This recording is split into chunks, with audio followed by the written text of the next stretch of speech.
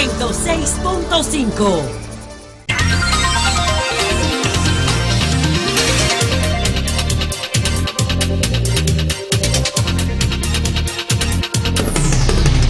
Primicia del Sol de la Mañana. Primicia del Sol de la Mañana. Adelante, Ramón Carmona. Adelante, Ramón Carmona. Sí, buenos días a todos jóvenes. Sí. Como está lo que está de moda ahora el juego final del Licey Águilas, esta primicia, por el bolazo de anoche, la Yermin Mercedes, por el pitcher de las Águilas, Samuel de Nuno, estas suspensiones que esta madrugada dio el presidente de la liga, Vitelio. Sí. El manager de las Águilas, Lino Rivera, multado por 25,000 pesos. Ok. Samuel de Nuno, el pitcher, que le dio el bolazo a Yermin, suspendió por un juego. Ok. El asistente del manager del Licey, Yermin Mercedes, 25,000 pesos. Pero ¿y esta suspensión por un juego, Carmona? ¿Quiere decir que él puede ir a Santiago hoy?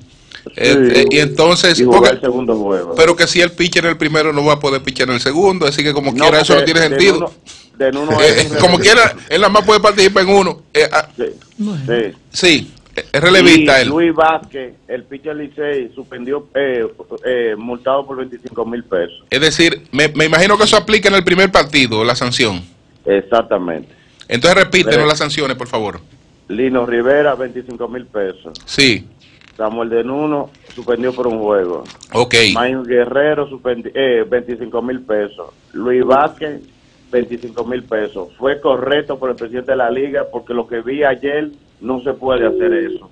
Bueno. No importa si fue si fue de maldad o no fue de maldad, no se puede, hay que parar eso porque hay muchos muchachos de eso que Major League siempre lo para más en esta época porque los campos de entrenamiento están ahí.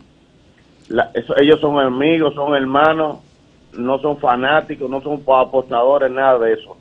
Esos muchachos fuera del terreno son hermanos. Lo que usted vea, los fanáticos se vuelven locos. No, esos muchachos son hermanos todos. Yermin tuvieron que sacarlo para llevarlo al médico anoche, cargado, porque se le hincharon las pantorrillas del pelotazo. No creo que juegue hoy.